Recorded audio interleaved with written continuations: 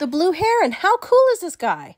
Did you know that the blue heron stands about 4 feet tall, but they only weigh about 5 or 6 pounds? That's right. It's because of their hollow bones. These guys are also migratory, but sometimes they'll stay if the food's plentiful and the weather's good. Who knew?